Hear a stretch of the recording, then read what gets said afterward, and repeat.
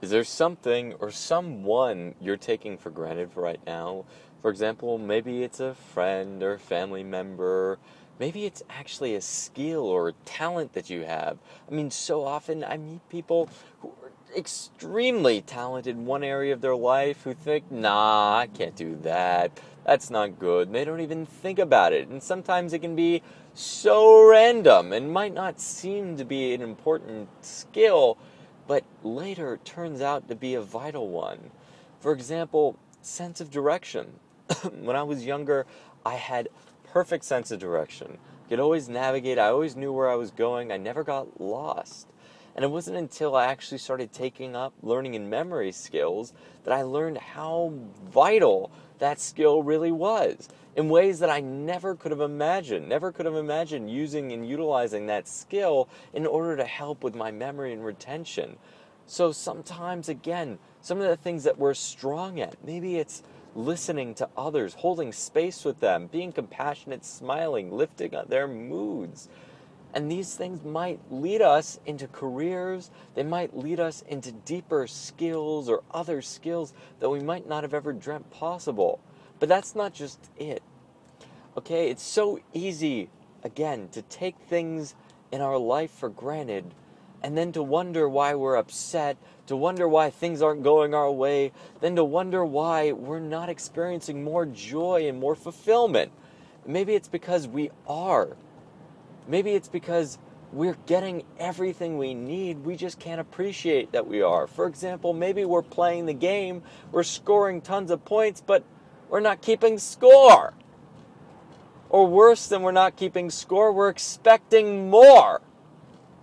We can't just beat them by 10 points, we've got to beat them by 10,000 points. Now, isn't that crazy? Yet, are you doing that right now with something in your life? Maybe you have an employee or someone that you're working with who's doing a great job. They're really busting their chops trying to please you, trying to work on that project, yet all you're giving them is grief. In fact, maybe you yelled at them and got into a little tissy the other day because you thought that they should be giving more. Now stop for a minute. Do you appreciate that person in your life? And this could be anyone. Think of someone that you appreciate in your life. Someone who you very much appreciate in your life.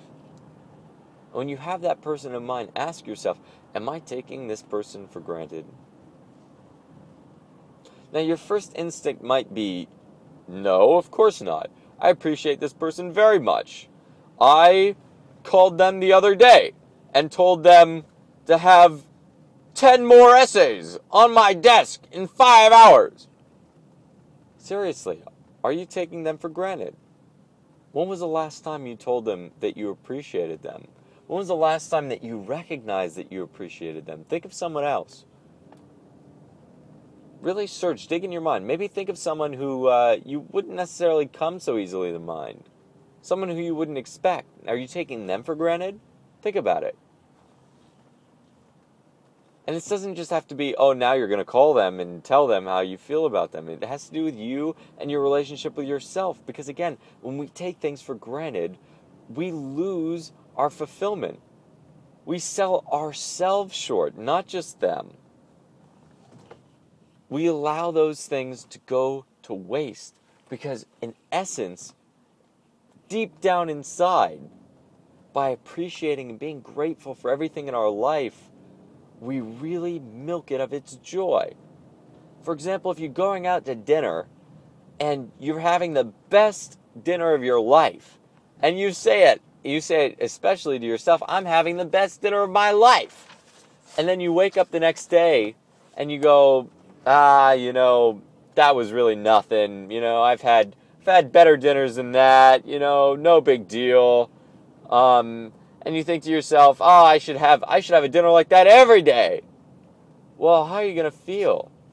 You're not going to feel so good either about yourself or that dinner. You're totally going to lose the gift.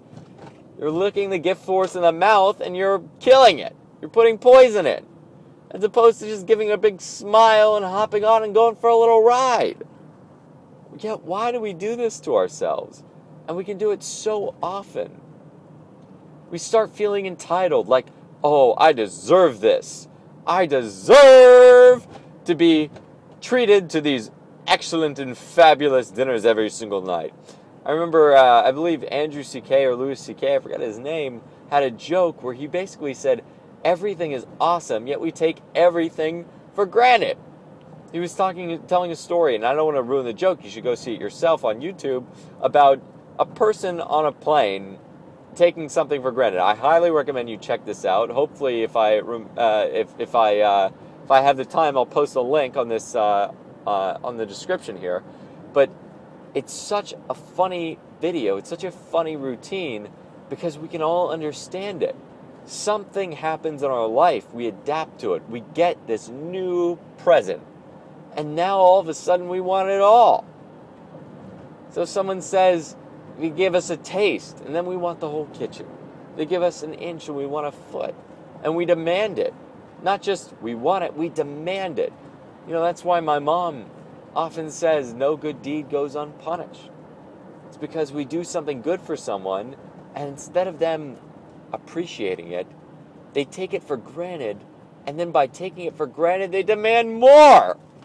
And how does that make us feel? Not very good. We can only give so much, and we can only accept so much. And the truth of it is, we'll never be satisfied unless we begin to be grateful, unless we cease to take things for granted, unless we stop being entitled and expecting things as opposed to just accepting things. So much love, many blessings. Come to terms with what you've taken for granted and learn to be grateful for it now.